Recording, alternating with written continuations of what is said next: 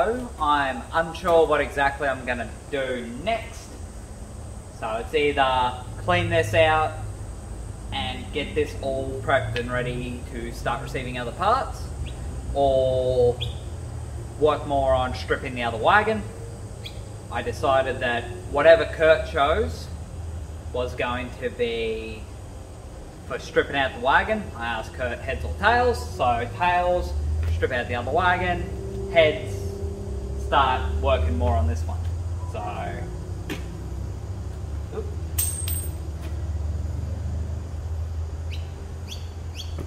tails it is.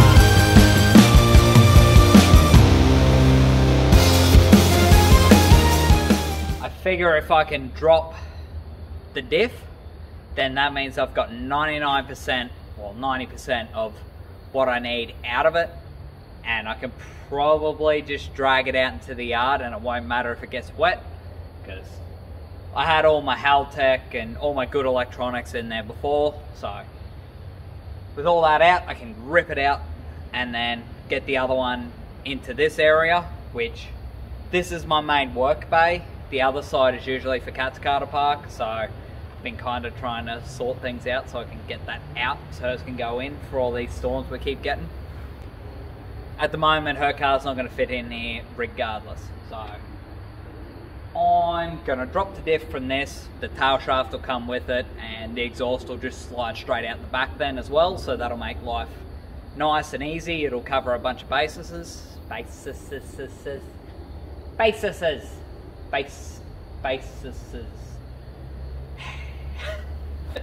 Highlight again. Oh fuck. The tires fell off the front. Oh gosh. Let's just put that back under there. Anyway, been good progress on ripping this out, stripping this so far. Like, getting all the dash shit out was a huge thing. Like, I'm just gonna straight swap the steering column and just swap the lock barrel. It's gonna be easier than trying to undo the strip nuts on that one that I stripped to replace the steering coupler bush. So it'd be easier to just swap the whole thing over. Alright. I'll chuck a light under there so you can somewhat see, I guess. And yeah, keep on stripping.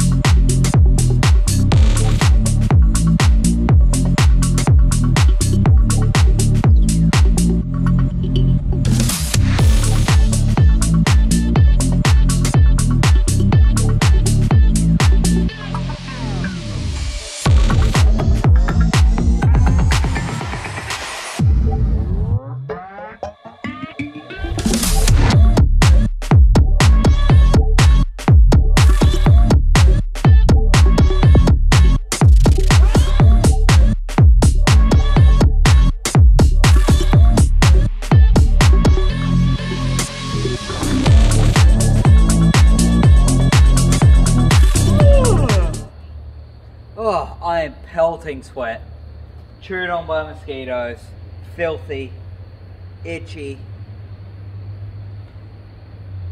That turned into a prick of a job. I was hoping to like have the exhaust out and tank out. Fucking pretty well have this thing gutted, so I don't have to look at it again. I can like get it out in the yard and free up all this space, but apparently not. That took a while to do. The fact that I had belts upon belts tangled around fucking everything made that ridiculously fucking hard to do. I'd like to say this is where I come to the realization that I'm not gonna go until they pop, but I'm still gonna run until they pop. Doesn't matter. Doesn't matter. If I pay for the tyre, I'm getting 100% out of the tyre. Stiff tail shaft out, all the dash, all my electronics from the front end.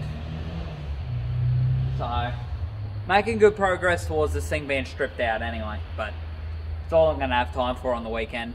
So, that kind of sucks, but it is what it is. Like, I've been working 6-day weeks, or at least a Saturday anyway. Last week I was sick, so I had time off, but still, I couldn't do much while I was sick, and then working the Saturday means I've got one day to do everything. Which that one day to do everything means shopping, like food shopping, all the rest of it. So, I only got out to this thing halfway through the day. But, I'm happy with the progress regardless, so.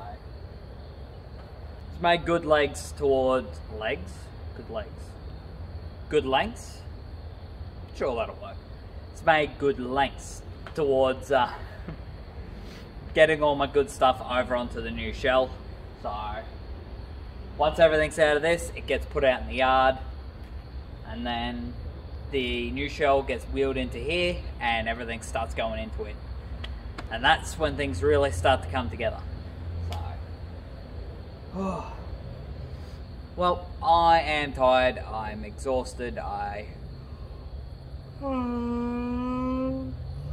case in point, I am so ready for bed.